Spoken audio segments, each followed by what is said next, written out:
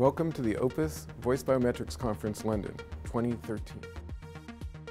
The most common voice biometric applications today are within IVR, so self-serve authentication, and within the call center. As people speak to agents, voice biometrics is used to authenticate people. So I think it's actually revolutionary the way the agents and customers perceive the usage of voice biometrics. And the agents are exempt from asking and knowing security questions. They can focus on providing the service from the first second of the call. Voice biometrics will improve definitely the customer's experience and will replace other authentication methods which are very harder for the customers now. Well, voice biometrics will help in a number of ways. Number one, it will help stop the social engineering that's happening in the contact centers, getting information about customers to help them either commit fraud then or later through other channels.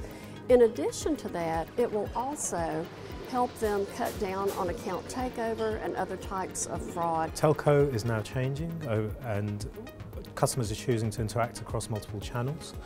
For example, retail, face-to-face, online, mobile. As a result, you need a voice biometric product set that can authenticate you across those channels in a very secure and consistent way. Well, the adoption of voice biometrics has been accelerating. So we counted more than 35 million enrolled, protected individuals.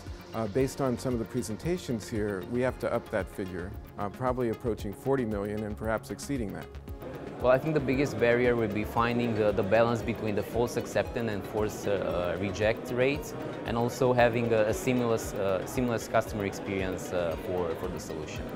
Well, the biggest barrier definitely it was to get all of the people, including the chief security officer, on board, to have them at one table and to understand, so that let them understand what the values of the voice biometric solutions are.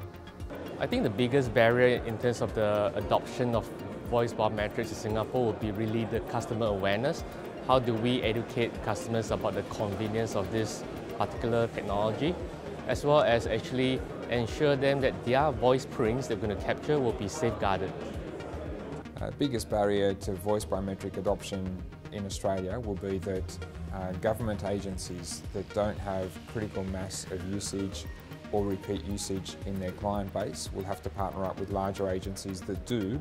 My prediction for voice biometrics, I believe that in 2 or 3 years it will be a total standard in most of the financial institutions.